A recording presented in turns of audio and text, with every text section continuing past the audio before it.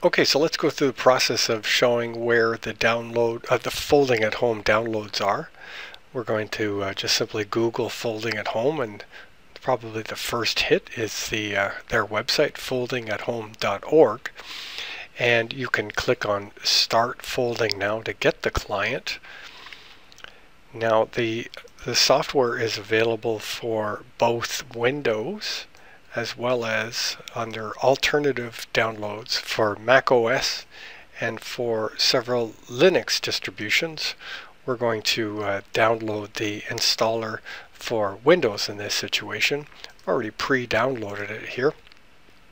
It is approximately 30 megabytes in size. Now we're going to install and run the tool, and you could run it anonymously and participate anonymously if you want. It's also kind of fun if you want to join a team, just to sort of add some fun camaraderie to this.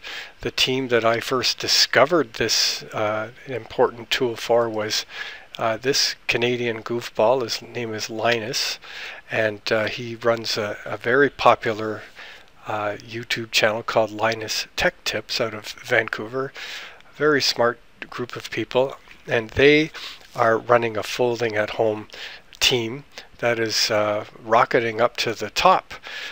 So if you want to actually assist, if your computer is going to participate in doing any folding and you want to join a team and hop onto the fun, you can join the Linus Tech Tips team.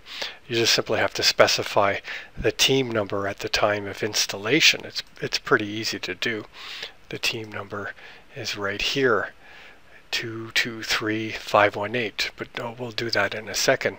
Let's go through the process of installing the client. It's not that difficult to do. We'll just simply agree. We'll do a custom install so you can see that it installs in a destination folder, and there's a data directory I'll keep.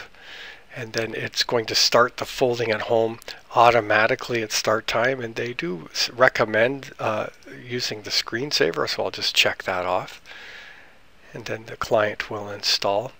And you don't have to join a team, you can just let it participate anonymously if you want, but if you want to add to the team's success and become a Canadian dominant force in this effort, that'd be kind of cool. So the software is installed. I'm going to hit finish to start the tool.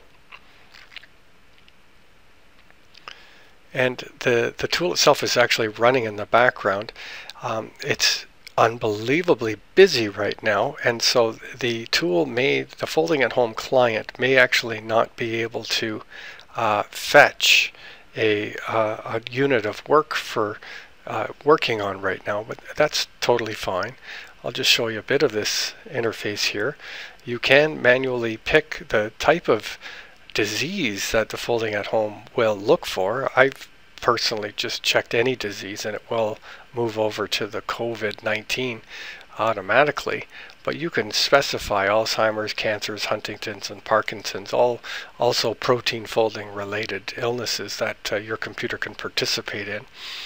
And down here you can specify a little bit of settings as to whether or not it folds while you're using the computer all the time, or whenever your computer is idle. And I've noticed here that the client has actually fetched a work unit. My machine is actually now folding, which is great. I can adjust here the amount of power that my computer currently uses. I can leave it on medium if I wanted to, or bring it down to light, or all the way to full, and that will have performance impact on your computer. If you just simply left it at medium or light, you probably won't notice a tremendous load on your computer. Most of our computers are not even used fully utilized. There's also a bunch of options if you wanted to go further.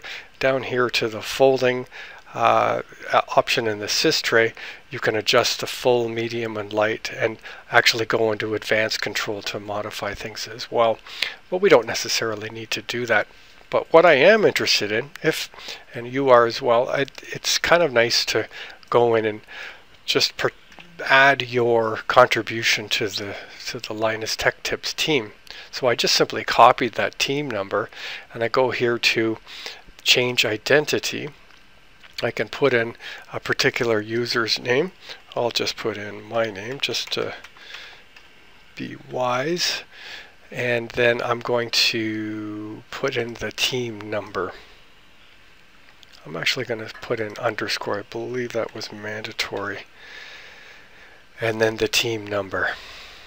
And optionally, if you wanted to add some security, you can go through the process of creating a pass key so that nobody else can use your name or number, but that's not really necessary for your use of this tool.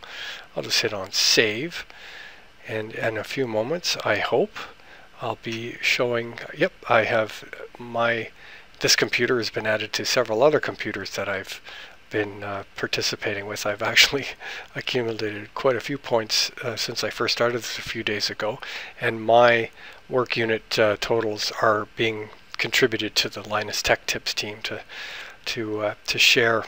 So that's really essentially how you get the folding at home client installed and configured with a specific identity, and it's working, it's done. You don't have to do anything else from this point on.